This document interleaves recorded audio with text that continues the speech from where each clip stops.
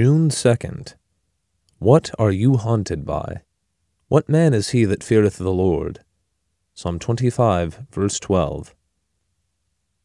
What are you haunted by?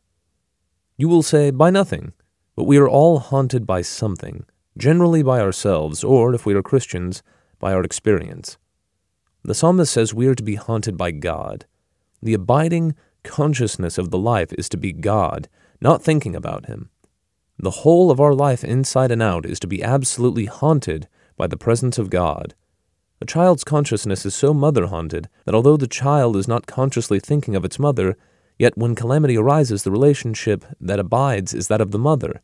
So we are to live and move and have our being in God, to look at everything in relation to God, because the abiding consciousness of God pushes itself to the front all the time. If we are haunted by God, nothing else can get in. No cares, no tribulation, no anxieties.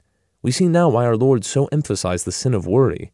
How can we dare be so utterly unbelieving when God is round about us? To be haunted by God is to have an effective barricade against all the onslaughts of the enemy. His soul shall dwell at ease. In tribulation, misunderstanding, slander, in the midst of all these things, if our life is hid with Christ in God, He will keep us at ease. We rob ourselves of the marvelous revelation of this abiding companionship of God. God is our refuge. Nothing can come through that shelter.